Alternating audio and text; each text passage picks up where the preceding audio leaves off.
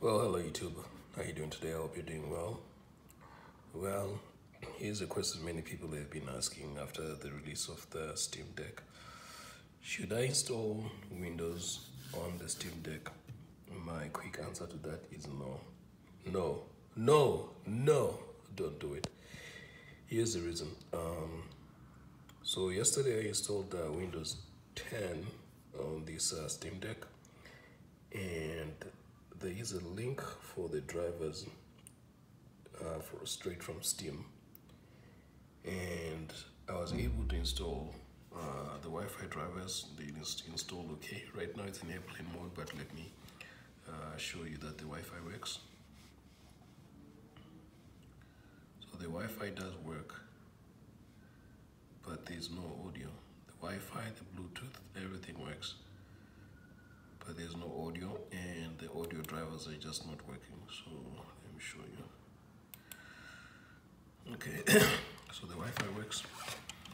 I can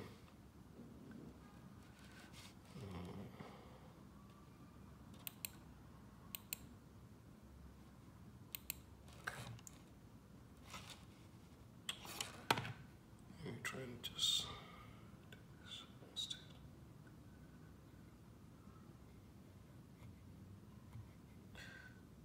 Okay, take it out of airplane mode. Okay, the Wi-Fi is on, and I can go to the internet. Alright, so the Wi-Fi works.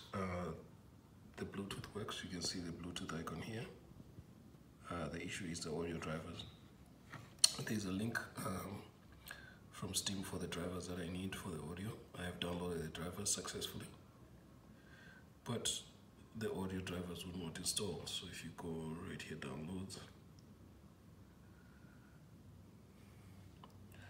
So I've downloaded them twice actually, and I've run. These are the audio drivers that are required: CS35141 and the NAU88L21. And no matter what I do, these audio drivers are not working.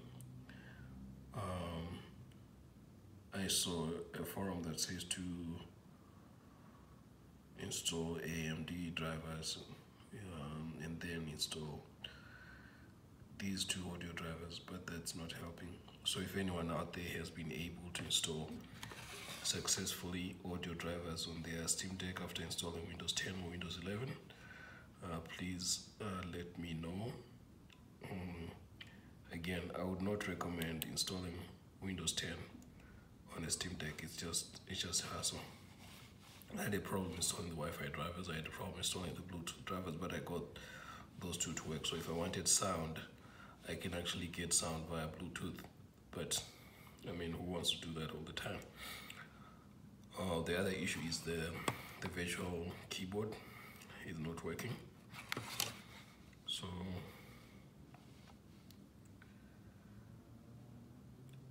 what should happen to activate the virtual keyboard is if you press the Steam button right here and X at the same time, that should actually activate the virtual keyboard on the screen, but that's not working either. So to anybody that is debating on whether they should install Windows 10 or 11 on their Steam Deck, I would say don't do it, or wait a little bit until the issues that other people are having, such as me, have been resolved.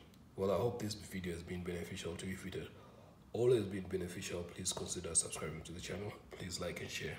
Thank you. Ta-ta.